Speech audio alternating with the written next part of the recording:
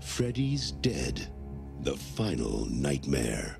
Great graphics. Hey guys, what's up? Welcome to my channel. My name is Kylie if you're new, and today, yes indeed, I'm reviewing...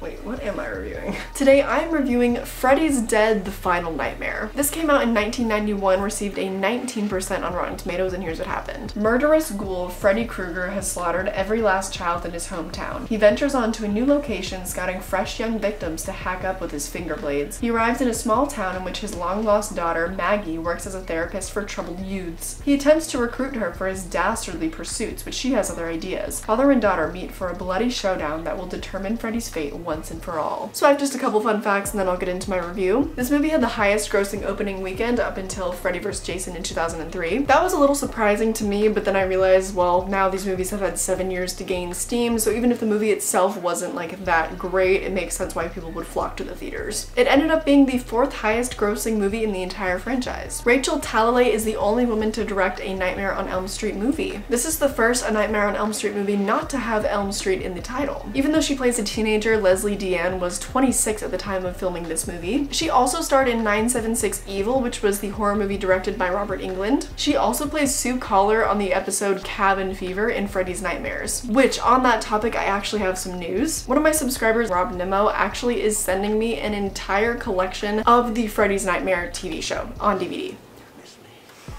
So thank you for that. If you guys are interested in hearing my thoughts on the series like as a whole, I could do, you know, kind of like an umbrella review like how I did for Hannibal with my dad. If you guys are interested in that, then let me know. I will include that as part of this series. Rob, I appreciate it so much. You really like did not have to do that, but that's amazing. They aren't currently producing them on DVD right now, but in a couple of months they're actually going to be producing them on Blu-ray and you guys will be able to buy them as well. So once that happens, I'll absolutely have a link to that if you guys are interested, and you guys can purchase them as well. Unfortunately though, when I get things sent to me, I have to send them to my P.O. box, but that is all the way back in Northern California. But good news, I am visiting home in just a couple of weeks to get my braces adjusted. So I'll do an unboxing of the other stuff that I've been sent recently. I can't wait. Okay, that was a long tangent. Back to my fun facts. Oh, okay, I only had one more, and that is the fact that Johnny Depp has a cameo in this movie. So last week my comments were actually pretty split on whether or not you guys thought that this movie was better or worse than Part 5. And I think it's honestly really hard to say because this movie made a lot of similar mistakes to Part 5. Some of them ended up being worse, but some of them ended up being better than Part 5, so let's just get all into that. I think I am gonna start with the special effects because we made a very clear transition in this movie from the last one. In Part 5, most if not all of the effects were actually practical, whereas in this movie they made a major shift, and a lot of the effects are still practical, but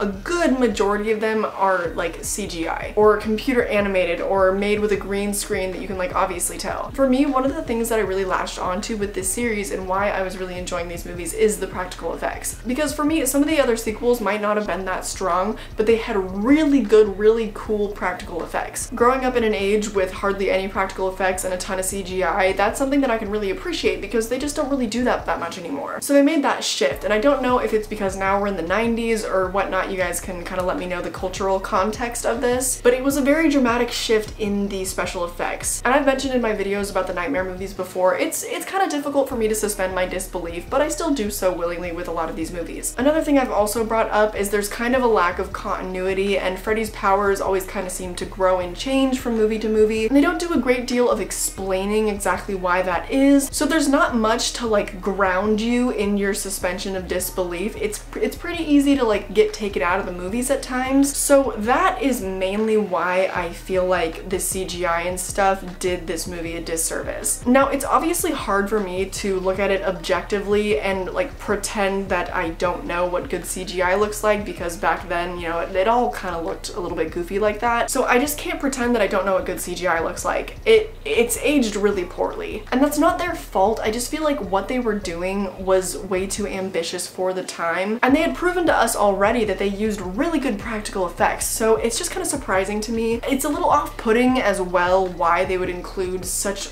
god-awful, like obvious computer generated animation in this movie. I don't know, it didn't work for me. So, you know, that's tough. I really try not to judge old movies based on their CGI. It's just like, if something seems too ambitious, maybe scale it back a little bit, you know? I think the worst instance of this is probably Freddy's death. I think it's Freddy's death. Kids.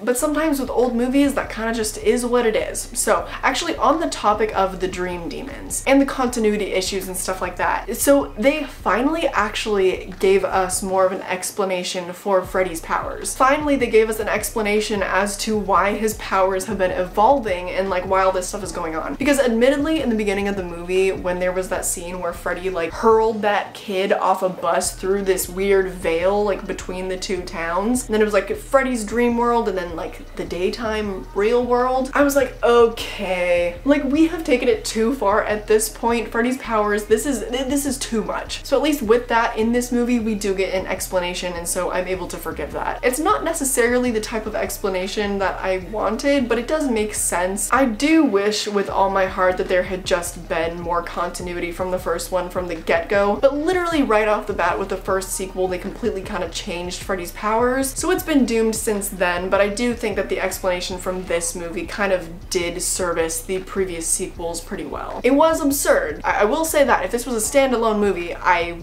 would not stand for that. I would have thought it was so dumb. But I do think it answers some of our questions from the previous sequels, and it was fine. On the topic of continuity though, it just seems like at this point they really aren't sure what they're going for, and this was definitely proven by part 5. I now have nicknames for these first 6 movies because of how different they are tonally and like what each one was kind of trying to do, because they all seem to have very different agendas. So starting with the original, my nicknames are as follows: the classic, the homoerotic one, the superhero one, the karate one, the sad one, and now the cartoon one. These ever-shifting tones make it really hard to latch on to anything continuity-wise, and a lot of these movies kind of end up just being standalones. The only true constant is Freddy, and even his tone changes drastically from one movie to the next. Anyways, back to this one and the tone of this movie. So one reason why I call this one the cartoon one is because it is again such a tonal shift, but I have reasons for why I call it this one, and all of these reasons are also simultaneously why I think this movie seems so much more dated to me. Freddy makes a Wizard of Oz reference. Okay, that felt very random and out of nowhere. Freddy also has some one-liners about the gaming system that he's using, which I'm assuming was popular in 1991. I don't really know. I wasn't born for another 8 years, so I had no idea what he was talking about. These comedic pop cultural references just date the movie to an extreme that I don't feel is necessary, because I believe that gaming system and the catchphrase he used, which I can't remember now, literally came out that year in 1991, and that just puts a literal stamp on the movie like, bam, this is how old I am. I think I also just get a little bit salty about the joke with the gaming system because I wasn't even alive back then, so I can't really be in on the little inside joke. Hi, I'm editing, and I just realized that I didn't really explain why I called this one the cartoon one. It's mainly because of all the computer generated animation and like the dream demons and all the stuff that's going on like with the graphics. Not to mention when Freddy is playing with that kid and the kid is in the video game. Obviously when he's in the video game world, it looks like he's just living in a cartoon. So that is why. Just thought I'd clarify things. Anyways, moving on to the characters in this movie.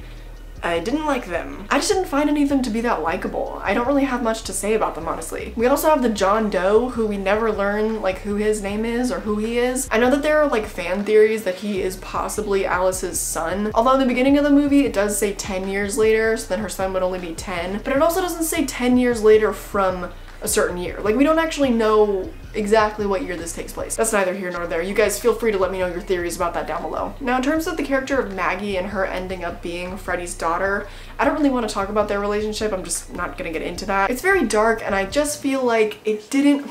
Again, the tones were conflicting. I feel like such a broken record at this point, but I guess I'll say it again. So the super dark tones mixed with the over-the-top absurdity just doesn't work for me. It actually makes me quite annoyed with Freddy, which I absolutely don't want to happen. I feel like when their intention was just to be more comedic and not interject all these super dark tones, Freddy's absurdity and his one-liners were really successful, and I love them. These past 2 movies just just didn't do it for me. So that kind of brings us to the conclusion of this review. You guys, I didn't like this movie. I also think I agree with the people that said that this one was worse than part 5, because at least in part 5 I really liked all those characters. In this one I just didn't really relate to any of them. I wasn't a fan. I found them annoying. But on that note, I am really looking forward to the next one. I'm looking forward to see what Wes Craven does with his new Nightmare movie. I'm assuming it can't be worse than this one because Wes Craven is involved and I do love his work. So that just about does it. But if you're new here, please go ahead and click that subscribe button and the notification bell, because then you'll be notified whenever I post, and I do post pretty frequently. I post 3 days a week on Mondays, Wednesdays, Fridays. You can also follow me on social media on Letterboxed, Instagram, and Twitter at KaiJohns. On Letterboxd, that's where I talk about movies that I don't intend on reviewing on this channel. And then on Instagram, I always let you guys know what movies I'm watching so you can watch them too, just in case I do a review of them. I also post horror news and pictures of my movie stacks because I love posting movie stacks. And then my Twitter is just mainly for activism, so I don't know if you'll be interested in that. But that just about does it. I hope you tune in on Friday. I'm comparing the original Ring to the Ring 2002. It should be a really interesting video. I hope you tune in for my other Nightmare videos and for my Halloween series and all that good stuff. I hope that you enjoyed this video, and I hope I catch you in the next one. Bye!